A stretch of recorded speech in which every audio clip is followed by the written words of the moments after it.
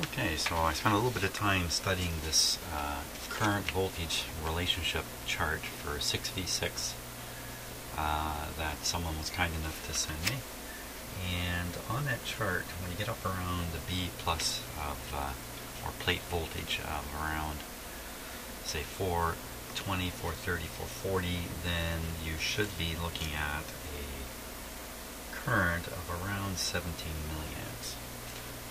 So, with these two tubes at the voltage I was operating them at, we were getting 8 milliamps for one of them, 13 for the other, both below the 17. When I raised the voltage up, the 120 volt supply to the unit from wherever it was, I don't know, about 100 volts to maybe 110, I really don't know. Probably less, probably more like from 80 to 100 volts. I should have made a note of that. The tube currents became 24 milliamps and 20 milliamps, well over the 17. And I haven't yet, you know, that's not without putting full power onto it, 120 volts line voltage. So that's a bit worrisome. So I think what I'm going to do is I'm going to increase the cathodes. I happen to have, handy enough, a couple more resistors. And maybe then I'll be in a position where I can put full power onto the amp. So I'm just going to add these in. There. Gee, I wonder what the power rating of this board is. And now I know somebody's going to tell me. Hey, it's a great thing doing these videos. Yeah, listen, I'm pretty busy making the videos right now, and I'm falling behind on reading the comments. I'm doing my best on them, but I know I'm not reading them all, and I'm not responding to many at all. So I apologize for that, but I will get to them at some point. So there we are. So this is now 1350 ohms. That's a pretty large. Oh, better move these. Make sure the bypass capacitors are across the whole thing.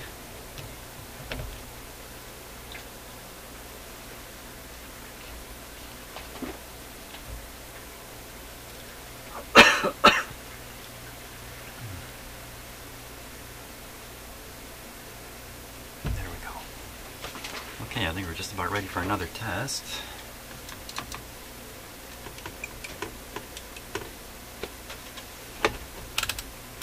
Back on DC here.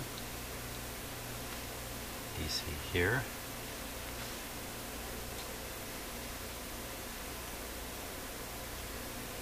Speaker connected. And I have an input. Although the volume's down, I do have an input signal to it.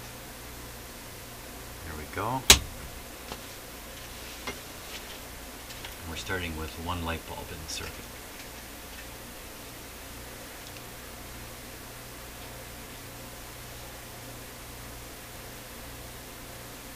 The B plus.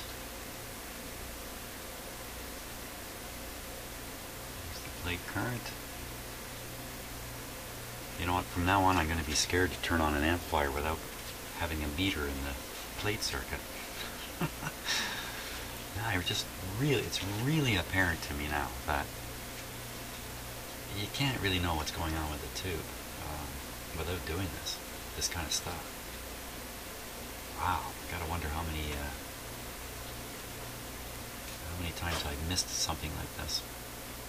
You know, and this all started not by measuring these currents, but by taking my electronic thermometer and measuring the tube temperatures. So, okay, so it looks like we've stabilized out this time 11.3 and 7.7. Before it was 8.3 and 13.5, so why it would be a little bit lower right now is an interesting question for which I have no answer. Oh, what am I saying? Of course I have an answer. Electroresistance in the cathode circuit. Okay, so what I'm going to do is I'm going to screw in the other light bulb there, and we'll apply more voltage. Keep your eye on this meter up here. You should start seeing,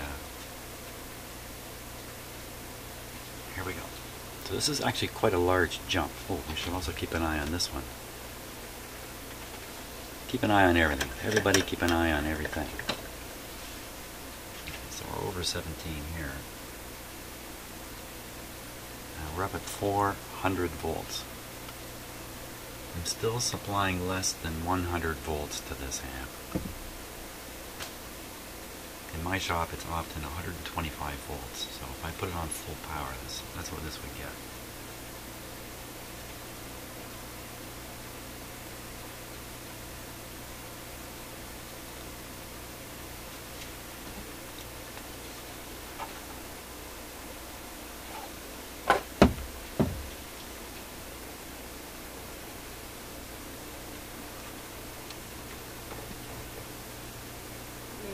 You have John Waters, who has a very campy take on Christmas music.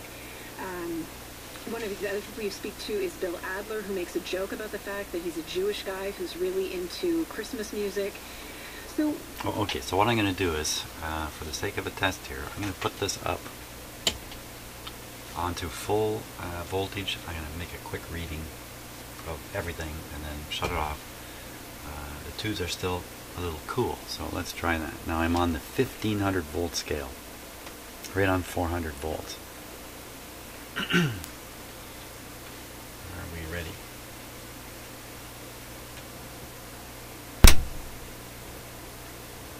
.500 volts, 27, 22. Okay, shut it right off. 500 volts, 27, 22. Quick, write that down. 500 volts, 27, 22. Well, the chart I was studying doesn't even go up to 500. The maximum rating, according to my RCA manual for these tubes, is 315.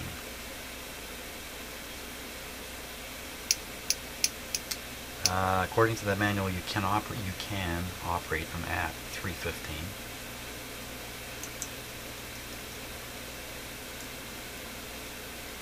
But, you know, 500 is a long ways from 315. Wow. This is like a tube-eating amplifier here.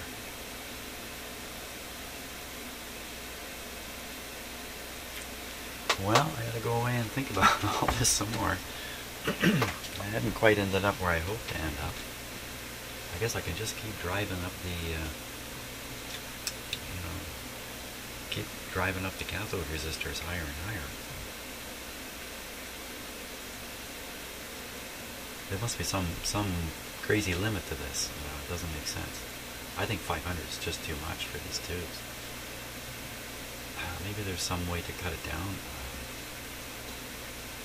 Put some resistors into the plate circuit. You know, all that's going to take away the major punch that this amp must have. Gee, I would have liked to have seen this thing in complete use with a guitar and a big speaker. It might make me feel a little more reassured here then.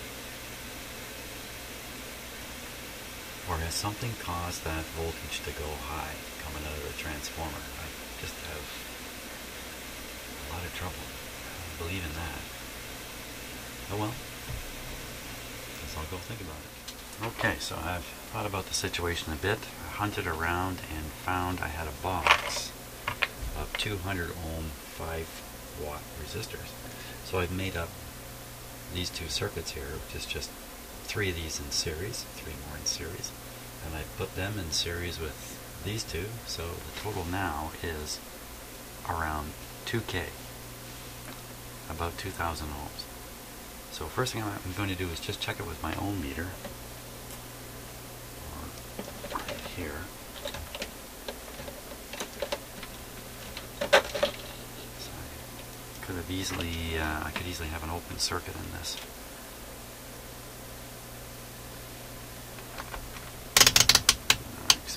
2000.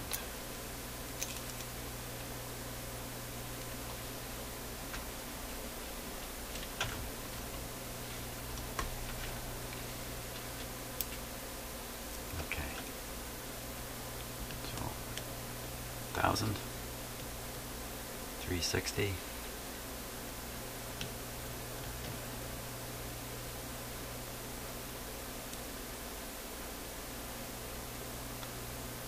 600, which is what I think this is. So that's good. And the other one,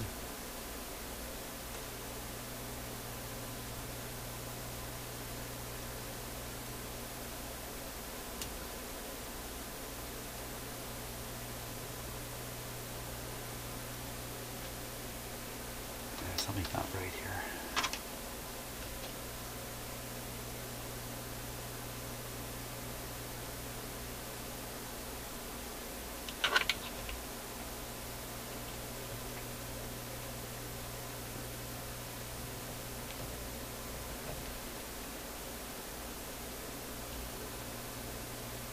Okay, let's try that.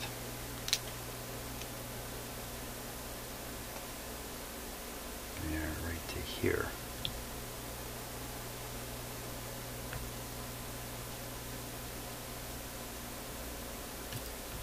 Okay, so that should be one of the resistors. 600. Oh, that's not. Yeah. Let's try it again. This ought to be the whole thing. So I should see 2000 here. There we are. 196. And the other one, right here. 196, exactly the same.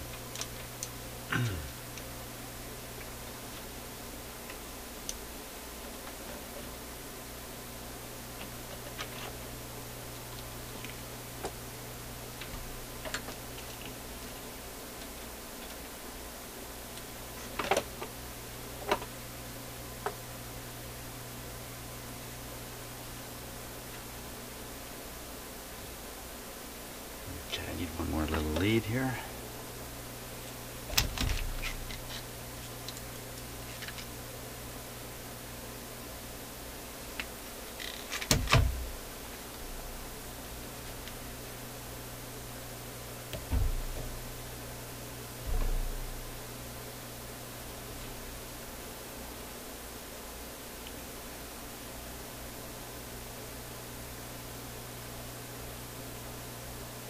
Okay, so all I've really done here is just hooked up two 2000 ohm cathode resistors here.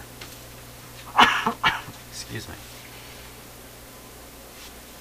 Now, let's put this back before I forget this.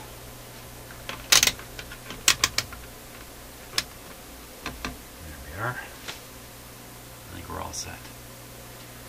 This should allow the 6v6 tubes to run safely at 500 volts. Let's see.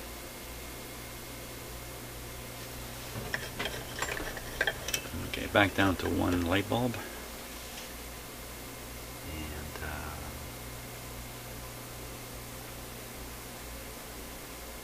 just making a quick check of the circuit here.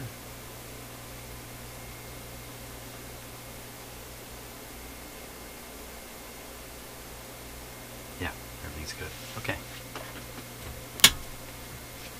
Let's watch the light.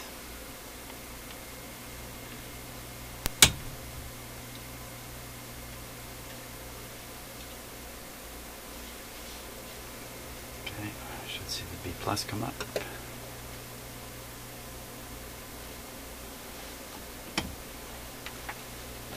Oh, only if I turn it on. So here comes the current here.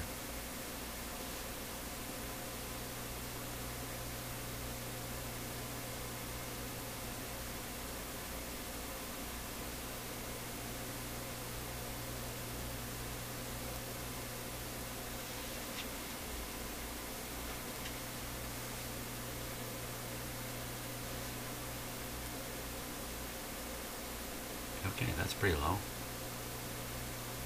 Let's hear this. Iceland in terms of producing lava in the last couple hundred years. Boy, now, it doesn't sound like your typical volcano, but a chain of craters, because usually we think of things like Mount St. Helens. Well, I think I could blast the basement with that pretty good. I don't see that. Oh, I shouldn't do that. Oh, shame on me. A little late at night for me to be doing that. So, okay. We won't blast the stereo again, or blast the amplifier again. Let's go up another step now in voltage.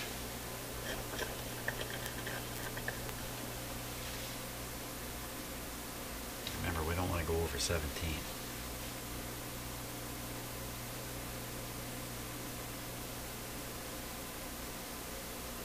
Now voltage over here is 430 on it. And the voltage being applied to the amplifier is just under 100 volts. Power voltage. A little bit of a hum coming out of the speaker. Turned it up a little bit. Witness accounted that you were able to reference. Tell me about that. There was an amazing guy named John Steinbrenson, and we call him Pastor John because Okay, I'm just going to undo one of the light bulbs, drop the supply voltage. These currents will drop. And hear what happens with the output. There's not a lot of stuff you can do other than Here we go. farm. So you might have some sheep, or if you're a fisherman, you spend your life underwater fishing. So when John was born in the 18th century, he was a really kind of bright scholar. So he ended up going into religion because it was the best way to get an education. He was self-taught in medicine and others. Well, I'd say there was a slight loss in volume. Let's put it back up again. So one Sunday morning in June, he got on his horse and he was going to just ride over to his church and give his usual Sunday sermon. And he looked over his shoulder and there was It's hard to perceive when the change is that slow. Just listening to it, I'd need to put instruments on it. 8 months to many years of real disaster for him and his. But it's not like it went distorted or anything like that. So, I think we got to put full power on this thing and see what happens. Get my pencil ready.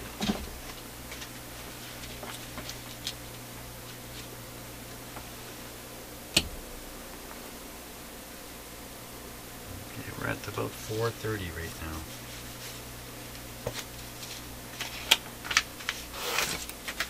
So 430 volts. 16.8. 13.8. So here we go. I'm going to put 100 and whatever this meter comes up to, 120, 125 volts on it. And 530, 540. 21.4, 17.8.